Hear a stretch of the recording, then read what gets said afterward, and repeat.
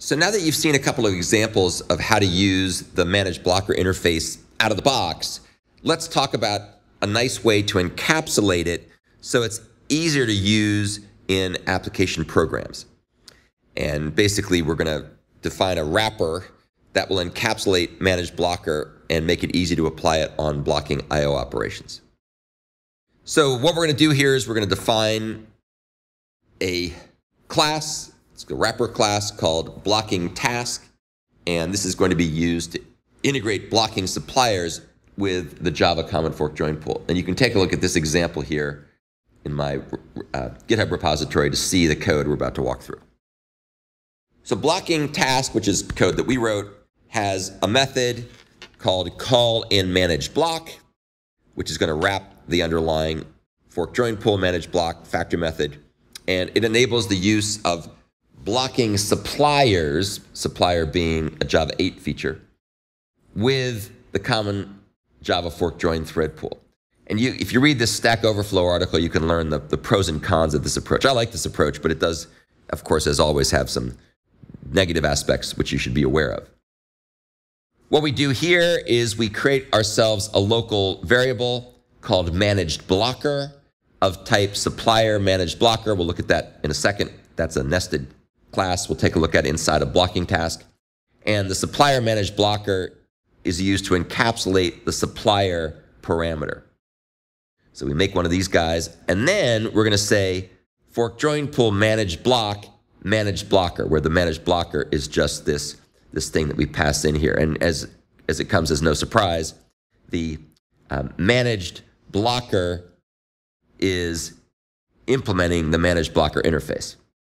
So we submit that here, and then when we're all done, we get the result. This will not be a blocking call. This call could be a blocking call, or will probably be a blocking call. This call will not be a blocking call, and it just returns the results that we obtained here, whatever they were, by calling this supplier.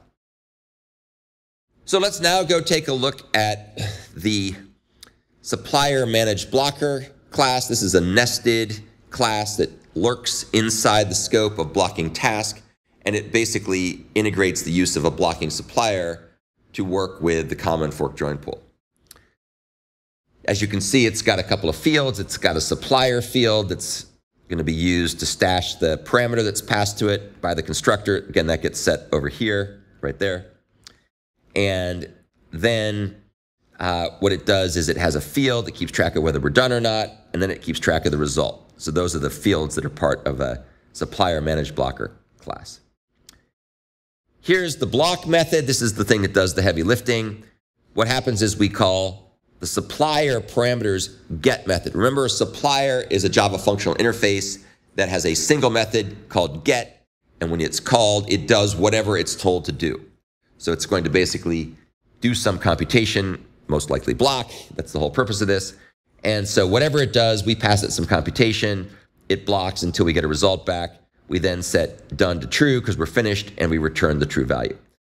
The isReleasable method just returns mdone because the first time through, this is going to be set to false. And once it's set, it'll then be true. And then the getResult method returns whatever came back from calling get on the supplier. So that's just a way to get the results back. Here's an example, which is also in the EX20 folder in my GitHub repository.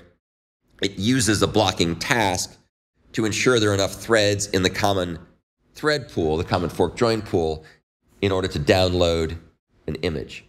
And so here's the method. It's called blocking download. You can see you pass it a URL and you get an image back. And what it does is it calls blocking task call in ManageBlock, which is kind of that outermost method we looked at. And that's going to turn around and call the download image method. And don't worry too much about what this does. Just be aware that download image blocks until the image is downloaded.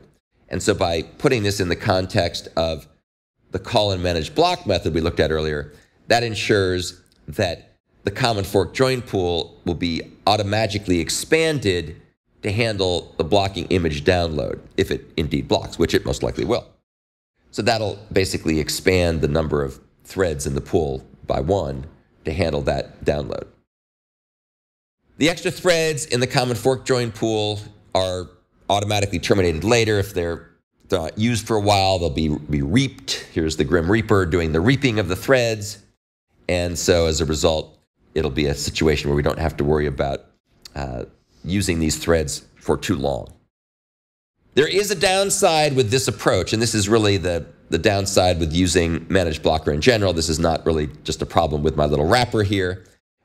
It's possible to saturate the CPU cores during bursty downloads or bursty workloads by just putting all kinds of stuff in there, and they keep spawning threads and spawning threads and spawning threads. I think there actually is ultimately a limit that the Java fork join pool puts on the number of threads that can be in the common fork join pool. I think that's changed over time, but there is some limit. It won't grow infinitely without bound. Okay, so that's the end of the example that shows how to encapsulate the fork join framework's ManageBlocker interface using this cool blocking task wrapper.